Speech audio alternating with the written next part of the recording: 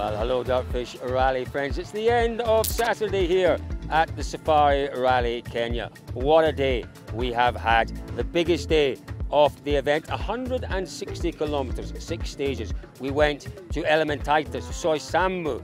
We then went to the Sleeping Warrior. It's a day that promised a lot, and my goodness me, it delivered mountains. It really did. There was so much drama out in the stages. There was so much going on. At times, it was difficult to keep up with what was going on out there. There was so much happening, really everywhere across the field. But we went into the day with Kali Rovanperä leading the field by quite a healthy margin. And I have to say, once again, Kali Rovanperä was the class of the field. Every other driver has had issues apart from this young man. I'm pretty sure on the rough places I drive quite cleverly. All the tires, let's say, coming to service have been in quite good condition. No big hits, no big marks. So it has to mean something. We go around the stones more than the others probably, or something, and that has been the plan. So it has been working well. You know, is that something you were very aware of during the recce? Just putting that extra detail into your notes to allow you to be as cautious as you've been? Yeah, I think we had good notes. Also, I remember quite well. My memory is good, so I think on these kind of situations I can use it on my benefit, let's say. And yeah, the plan has been good, let's say, from the start. We haven't been stressing about going too fast when it's not needed, and just keeping their own pace all the time. Yeah, he's a clever kid, isn't he, Kali Rovanperä? His experience and his wisdom belies those years. It really does. He's had the most intelligent approach. And we've said that from the start here. Intelligence, precision, patience. It's what it's about. Rovanperä has shown it all in bundles and fully deserves the enormous lead that he takes into the final day. Who's in second place? Well, it's that Safari battler. It is Takamoto Katsuta. My goodness me, he fights and he battles and he never gives up here. And that's what he's had to do today. At one point, you know, his position on the podium was in enormous doubt. 2 punctures on the first running through Sleeping Warrior, but he fought back and we caught up with him in second place here just a little while ago. This morning after Sleeping Warrior, it was big disappointment because I was really trying to, let's say, avoiding the problems, but obviously this one we hit a big lock and then we got double puncture, so yeah, felt very disappointed because of this mistake, but obviously most of the drivers got this puncture, so somehow it was quite lucky. Then second pass we knew that will be very tough again, so just driving through, then we got another problem on the car, so it was quite demanding, very difficult. Like every section we had to check everything on the display, but we managed it, so that was good. What more can you tell us about that problem? You know, it did look like a difficult one to deal with. What was that problem? Maybe you should ask somebody from team. Something to do with the anti-lag, the car needing to be reset? Yeah, something like that. Yeah, yes. Sorry, no, it's quite all right. No, it's quite all right. Yeah, tremendous effort out there today from Takamoto Katsuta and Aaron Johnson. The two of them worked beautifully to work through those issues in that final stage. What about our third place man? Well, it is Adrian Formeau. He's been quiet, hasn't he? Not really had any issues. He's had a plan, and he has stuck to that plan through every stage of the rally so far. That M Sport Puma, it has been faultless. Not an issue with any of the 3 M Sport Pumas, and that has allowed Adrian Formeau to stick to his plan. He's in a solid third place at the end of the day, and there's a smile on the young Frenchman's face. Yeah, it was a good day. I'm really pleased with the day we have done. Quite really sensible on the rocky place this morning, afternoon also, and pushing when the road was more clear. So I'm quite happy with the pace we had today. The car has been really good also, so I'm really pleased. So we are third tonight. It's really good points now, so we have to get it tomorrow also. Did you perhaps see an opportunity in that final stage with that weather coming in? Did you think about that at all? You were on the road before the boys behind you, and you know, did you maybe up things a little bit in that final stage to take advantage of the rain that might have been coming? A bit like in Sweden. I knew we could take some good points, so I decided to push. Unfortunately, I had a puncture. That was my mistake, but we were in the pace. He would have not take 40 seconds, so it was good. and he also had a puncture, unfortunately for him. So it's really good for us. It's a big gap now for tomorrow. Now, for sure, we have been pushing the last one. Well, not even a puncture in the final stage was able to remove that smile from the young Frenchman's face. He's shaping up to be a real challenger this year, isn't he? Challenger certainly for podiums. I think there'll be more to come. Fingers crossed he holds on to that podium tomorrow. So, what about our other drivers? Remember, Elfyn Evans was in a podium place at the start of the day. Is he in fourth? I think he is in fourth. He's another one who's had to fight his way through issues, mainly issues with punctures again.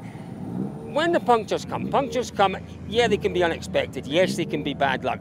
But generally, you pick up punctures when you're pushing hard, when maybe you're taking more risks than you would like to take. Elfyn has upped his performance today. He's felt for sure more comfortable in that car, more capable of producing speed in that car. He's pushed it, and at times, unfortunately, that has resulted maybe just in the car going a little wide, and he's struggled with punctures. The good news for Elfyn Evans, though, is he's ahead of his two championship rivals. He's ahead of Thierry Neuville, and he's ahead of Wout Tanak. So Saturday points, he's the one that picks up more than the others. He did say to us, though, for him, it's a story of what might have been, what he could have had in terms of the differentiation between him and Thierry Neuville. But he's got to be happy with those issues to have finished in fourth place. Fifth, it is Thierry Neuville. I tell you what, let's hear from Thierry. He had, again, a myriad of problems out there today. You weren't telling us at the stage ends, but what can you tell us about those issues? Not much. The car wasn't running. We couldn't fix it. And we lost a lot of time. An issue you've come across before? No, not really. I don't know. They're going to analyze, but yeah, somehow we weren't capable of fixing it. We at the end were running in a safe mode in the last stage, which allows more or less 60% of performance, I would say. So we got somehow through without too much trouble. It's a shame we couldn't get that information before the stage before, because we lost 7 minutes over there and would probably have kept us in front of Elfyn.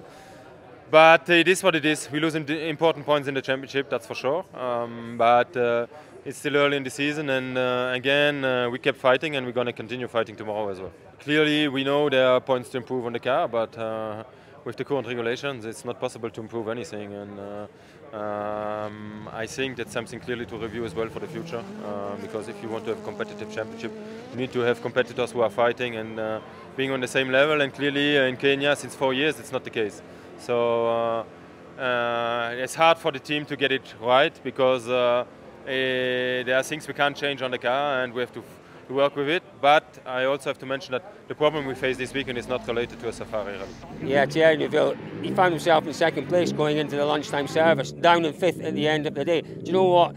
Stage 11, those problems started. Stage 12, we were at the end of the stage, and the issues with Thierry created a bottleneck of drivers there. Oh, as I said earlier, it was difficult to work out at times what was going on in those stages. Trying to keep on top of it was almost impossible, but he lives to fight another day. Clearly, though, concerned about the reliability of that I-20. Further down, Wout Tanak. Lots of problems for him as well. He had issues even before he went into the first stage of the morning. Well, what about the third of our Hyundais, Esa-Pekka Lappi? Oh, you couldn't have made it up, the problems he had. He had a few issues. He's testing a few parts on the car. He had one or two issues with the car itself. But more than that, he had issues with wildlife out there. He had a bit of an incident with a zebra. In the final stage, two enormous birds at two different sections in the stage. We do have vulture-like eagles. They are vast. They've got enormous wingspans. He's hit one of those a couple of kilometres down the stage. He's hit another one, shattering the windscreen, glass shreds going into Esa-Pekka Lappi's eyes, making things really difficult. But he did get here to the final service point. His eyes looked okay. They weren't too bloodshot. He is going to go and have a chat with the doctor just to make sure that everything is okay there. So, what about Gregoire Munster? Well, Gregoire Munster, oh, poor boy. He had some issues. If you want to see the issues that Munster had, press that button there. George Donaldson, who's with us this weekend, and we're loving having George with us, he caught up with Gregoire just after he came through a stage with serious damage to his suspension. Press that button and you'll find out what happened. Do you know what? We looked for a little bit of a sea of tranquility amongst all of that drama out there. Where did we find it? Well, We kind of found it in WRC too. Gus Greensmith is the man who had a healthy lead overnight. He also was carrying a bit of sickness. He's carried that sickness through today. He's managed that lead, and it's still impressive going into the final day. He leads in WRC 2 by over 2 minutes from a charging Oliver Solberg. That is one that we will watch again tomorrow. So, folks, it's been dramatic. It's been dramatic. It's been exhausting. And that's without the rain. Can you imagine if that rain had come, as was forecast in the final run through the Sleeping Warrior stage? It just would have been one of those just almost impossible days. Thank goodness it stayed dry for the majority of the day. Don't forget, there's the button that you have to press if you missed any of that drama. When I go home tonight, I am going to go and have a look at Dirtfish Live Centre, just to remind myself. There's a whole load I'm sure I missed. So I'll be pressing that button myself and going to DLC to catch up on all that's happened there. Folks, listen, tomorrow is not a Sunday stroll on the country lanes. It is far from it. 6 stages, 70 Ks tomorrow. There is still plenty more to come. Skies are fairly dark. You never quite know what's going to happen here. It changes in 5 minutes. Torrential rain here at the service park earlier today. What might we expect tomorrow? Who knows? Who knows? But Rovanperä has been supreme today. Can he convert it tomorrow? Stick with us, folks. Dirtfish.com. That is where you will find out.